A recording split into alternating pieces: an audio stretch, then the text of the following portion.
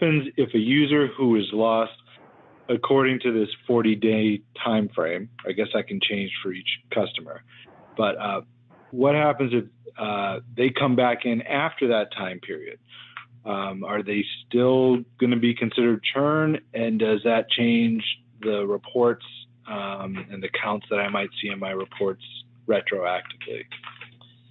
Yeah, so I think that's a question that comes up pretty frequently. And basically, the idea here is that if a user has been marked as churned, we put them into this lost user bucket. So these are all the users, the total count of users that have been churned for like the past 90 days here. Now, if a user has been marked as lost, again, we don't see any activity for 40 days, for example. If that user say that they were totally inactive for the month of July, but then they come back and they need to use the application for a new project, at that point they will no longer be considered a lost user. At that point, we'll take that lost user and we'll mark them as an active user instead.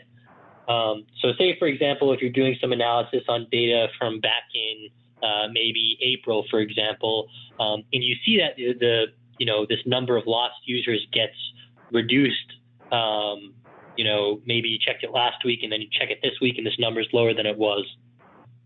That's kind of to be expected, again, because some users might be re-engaging with the product, and at that point they're moved from that lost bucket into the active count of users.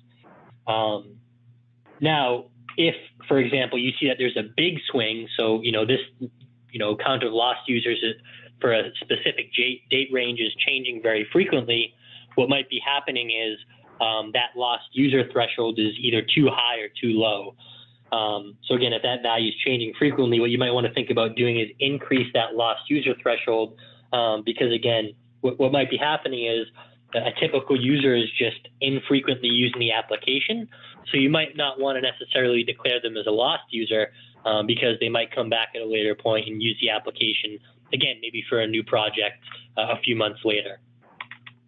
Now, this also kind of ties into offline usage as well, because say, for example, a machine goes offline for a period of time, they're engaged with your product, but because they're not connected to the internet, we're not collecting any data from them within the usage intelligence world. Now, depending on, how that machine's configured, we're still logging data to that local cache file about that offline usage data. But because we stopped collecting data from that machine, what might happen is if they're offline for a very long period of time, we might declare them as a lost user. Despite the fact that, again, they're engaged with the product, they're just using it in an offline state. When that machine comes back online at a later point in time, what's going to happen is all that offline data is going to sync up with our hosted infrastructure. And then, at that point, we're going to take that machine. We're not going to mark that user as a lost user. We're going to sync up all of that offline usage data. That's going to be marked as an active user, and you'll be able to see all the data associated with that installation in its offline activity within the dashboard. So that's also something to keep in mind. If you see these values kind of fluctuate a little bit, the count of lost users, it's probably not cause for concern. However, again, if you see those numbers fluctuate more significantly, then you might want to think about configuring that lost usage threshold.